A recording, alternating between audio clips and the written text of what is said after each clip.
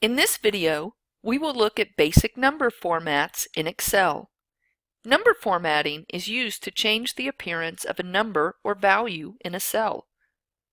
Formatting numbers does not change the actual number that you enter, just the way it appears in the spreadsheet. Number formats you will use most often are what you see here in the number group: accounting, percent, comma. Let's switch to a worksheet without number formatting. Notice the default format for cells containing a value is the general style. This style has no specific format and displays values as plain numbers, no dollar signs, commas, etc. Just a plain number. So I will apply a formatting to each of these numbers: the accounting style, percent, and comma. So notice that the accounting puts in the dollar sign, a comma in the thousandths place, and gives us 2 decimal places.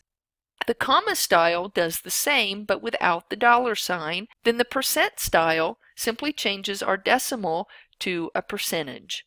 But what about this currency style that I have down here? Well, I can apply additional number formatting by clicking the drop-down arrow and choosing currency.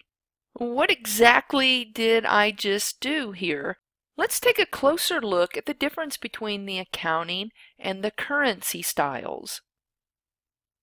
So notice that the accounting style places the dollar sign to the left of the cell, and that the currency style places the dollar sign right next to the numbers aligned to the right of the cell. So in Excel, numbers are always aligned to the right of a cell, and text is always aligned to the left of a cell.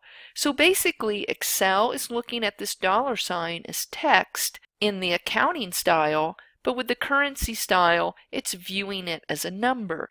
The only difference is in appearance, and really how you want your spreadsheet to look. But there is also a difference in how the 2 styles display zeros and negative numbers. So let me apply the accounting format to the 0 and negative number here. And I'm going to apply the currency format to the 0 and negative number. I'm going to click the drop-down arrow and again go to my currency format. Notice the difference. With the accounting style, for the 0, I get a dash, and my negative number is shown in parentheses. Whereas the currency format, the 0 is actually showing a 0, and the negative number has a negative sign. With the currency format, I can actually display negative numbers with a minus sign in red with parentheses, or in red in parentheses. So let's take a look at changing the appearance. I'm going to click the drop-down arrow, but this time I'm going to go to the bottom of my menu selection and choose More Number Formats. Notice in my category, Currency, look at my options for how I want to display a negative number. Whereas, if I choose the accounting category, I do not have those same options. So to conclude, the number formats you're going to find yourself using most often are the accounting, currency, percent, and comma formats.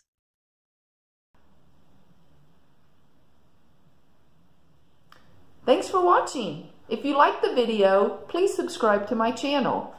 And I look forward to reading your comments that you leave below.